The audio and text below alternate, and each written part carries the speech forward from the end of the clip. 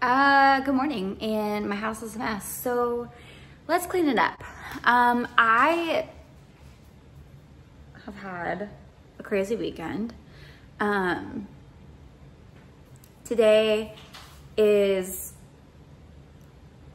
a day off, which is nice, and my cat is literally wreaking havoc. Let me show you. Rio. Are you biting my shoe? Are you biting my shoe? I really want to get some sun today. I don't know how possible that is. I want to do some sewing, clean, not get bit by my cat, and do a Bible scrapbook. So follow along. Here's Silas off duty.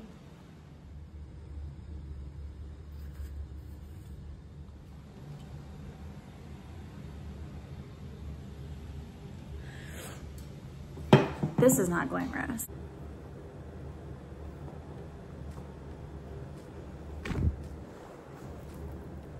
Oh, I got these shorts from Target.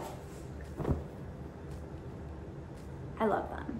They're like the perfect bum-in Adam Sandler look.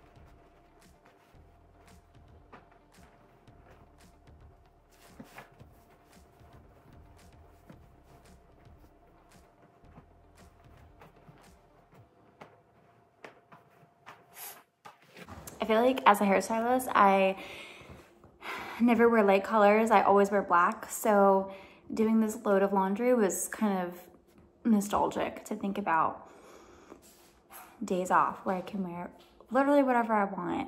And I have a love of bright colors.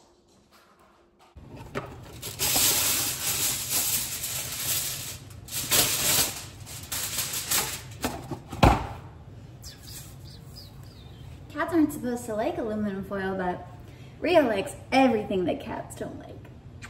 Isn't that right, Bubby? Isn't that right?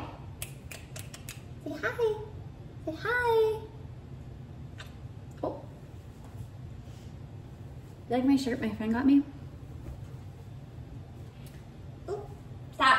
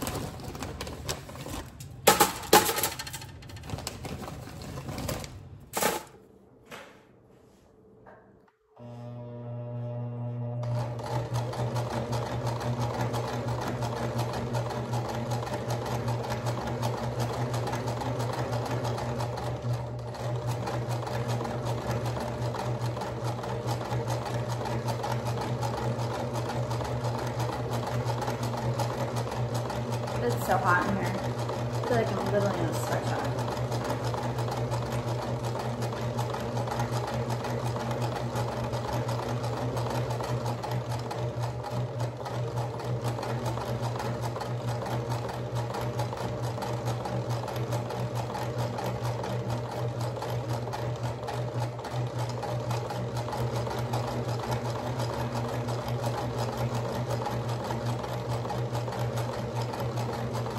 Okay, so I took a couple minutes to really just pray and like give thanks to the Lord and just like be in his presence.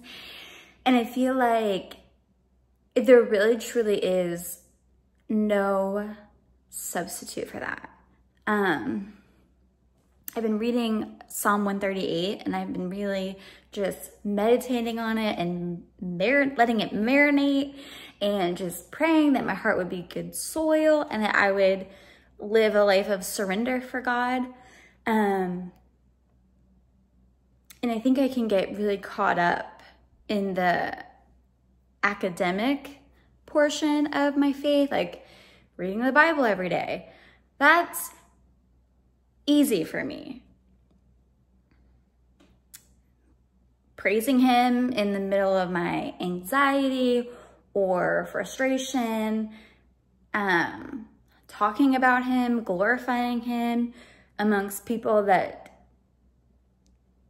couldn't care less,